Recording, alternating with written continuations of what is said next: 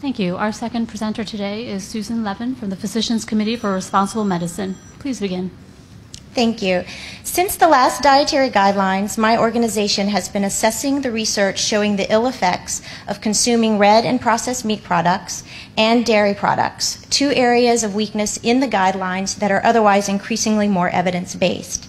In 2011, the World Cancer Research Fund noted that there is convincing evidence, the strongest language possible, that the consumption of red and processed meat products is linked to colorectal cancer. In 2012, a meta-analysis continued to build on this declaration and found that the risk of colorectal cancer increased by 30 to 50% with the consumption of red and processed meat products. Two other meta-analyses conducted by the Imperial College of London found similar associations with red and processed meat product consumption and its link to colorectal cancer as well as tumors. In addition to these numerous reviews, there have been several epidemiological studies published since the last dietary guidelines, including findings from the Cancer Prevention Study 2, the Health Professionals Follow-Up Study, the Nurses' Health Study, and the EPIC study showing red and processed meat linked to all causes of death, cardiovascular disease, and cancer. In light of the overwhelming evidence related to red and processed meat product consumption and illness, the British government altered its dietary guidelines for the first time in 13 years to explicitly advise against overconsumption of red and processed meats. The World Cancer Research Fund says there is no safe amount of processed meat to consume and recommends children should never eat these products.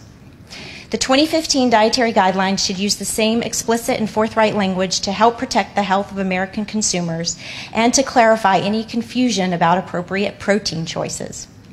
I would secondly encourage the esteemed committee to stop allowing the dietary guidelines to promote the consumption of dairy products as an essential food.